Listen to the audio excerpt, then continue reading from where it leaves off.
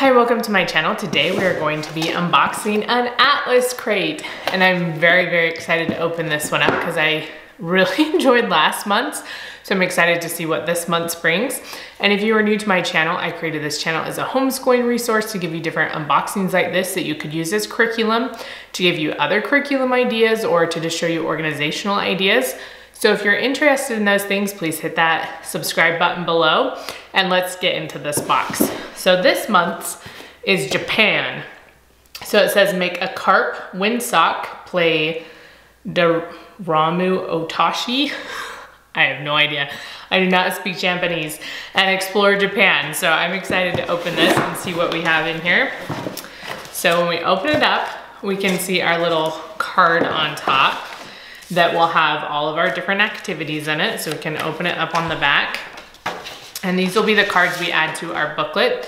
You get a booklet when you first subscribe. They'll send you the world box, and it'll have a booklet you can make. And then these cards have holes on the sides, and you can add them to your booklet.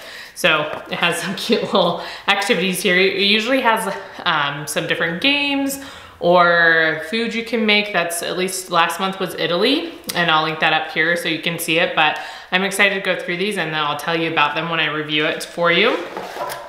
And then these are our little instruction cards. So this is the little windsock carp fish we're gonna make.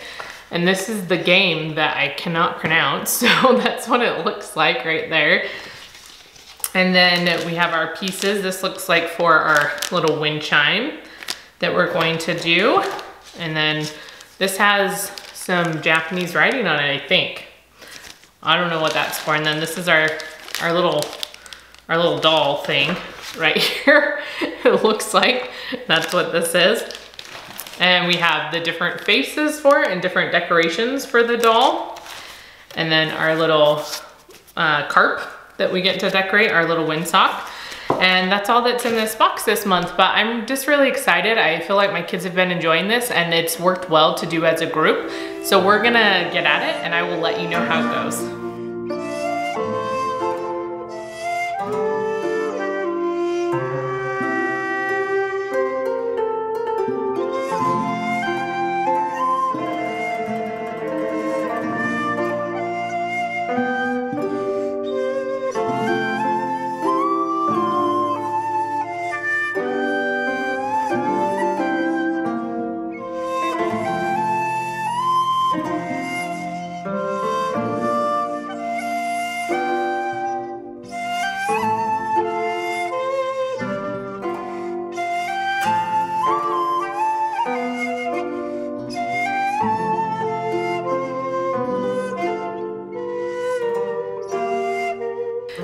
So we just finished doing the Atlas crate together as a group, and we had a fun time doing it for the most part.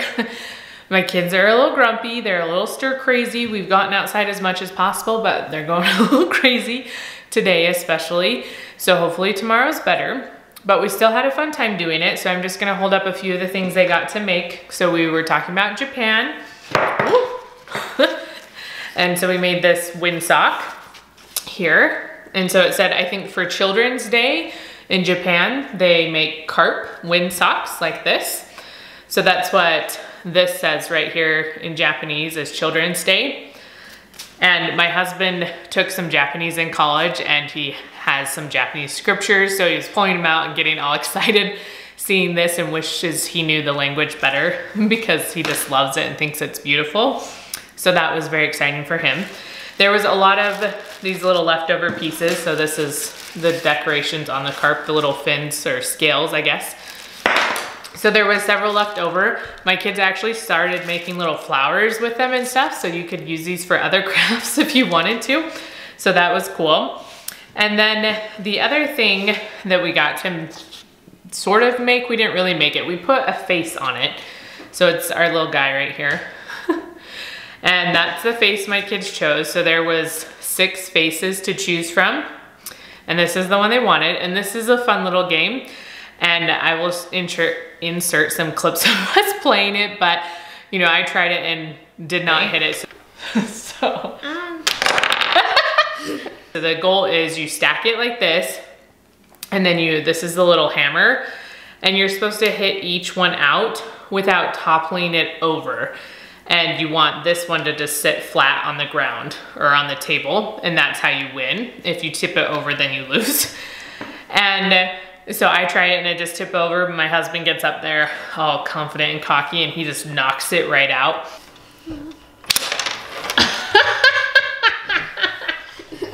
And does it perfectly.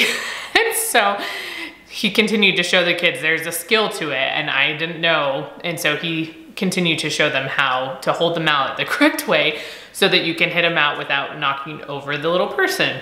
So I thought it was fun. My kids had fun playing with it, and it also helps with some of those fine motor skills, and they can just pass it around and take turns playing the game. So a few other things. So again, here's the cards, and they will go in this booklet. I just haven't put them in there yet. And then we got another sticker. So we've gone to Italy and to Japan right here. And so those cards are already in here. And then I'll add the Japan ones on the back. But so just a few things it goes through, and these are our little friends that kind of travel with us every month. So it talks a little bit about what they were doing. And then it goes through some of the festivals or parties that they have there. And it has the mountain, you know, so it gives you a little bit of a variety of things about Japan, not just one focus thing. So you could elaborate on all these things if you wanted to, or just focus on one thing. You know, if you wanted to focus more on maybe the geography of Japan and talk about that, you could use this card and elaborate that way. It talks about karate, and on this one, it actually gives you a few little moves you can practice. Or I'm sure you can find a lot of things online, again, if you wanted to do something more expansive with this. And then this is Kauai. Kauai? It's like Hawaii, but Japanese style. Anyways, and so this is the art that they do. So it gives you a few examples on the back that they could try out and do if they wanted to. So I thought that was fun. And then this is rice roll up things. Sorry, I am not good at speaking Japanese at all. And so, but they are super cute right here, as you can see. And it gives you some examples on the back. So last month's also came with a recipe. So it looks like they generally come with recipes and then a few other activities that pertain to that country.